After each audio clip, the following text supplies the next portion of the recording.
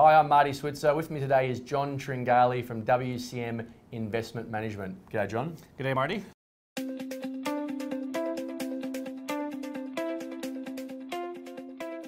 So today we're going to be talking about a company called Canadian National.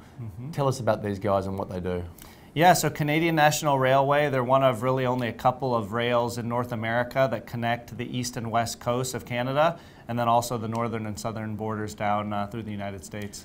And so why is there a railway company in the WCM portfolio, and how does it fit the investment criteria in terms of competitive advantage and culture? Yeah, well, starting with their competitive advantage, rails are kind of a sleepy good industry in our view. Yeah. Number one, it's an oligopolistic structure. Canadian National competes with Canadian Pacific. They're highly regulated. They're not really allowing anyone to lay more track, right? So that actual infrastructure of the rail track is a huge competitive advantage. Yeah. And how is it growing? Really, we continue to see rail stealing market share from trucking. Trucking, there's constantly a shortage in drivers. They have to deal with congestion, heavy traffic. Fuel prices are a bit more unstable. And so we're seeing over time more and more of this goods production or goods transportation shipping to rail. And Canadian National is really best in breed in terms of their combined ratio, their efficiency, and how they do business, how they avoid accidents.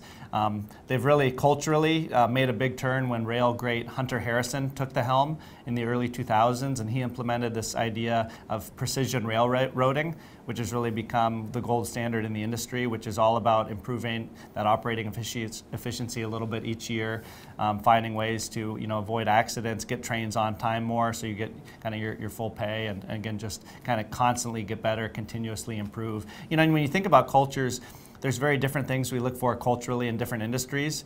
If we're talking about a retailer, for example, we might be talking about the importance of happy employees so that they'll provide good customer service and customers will come back.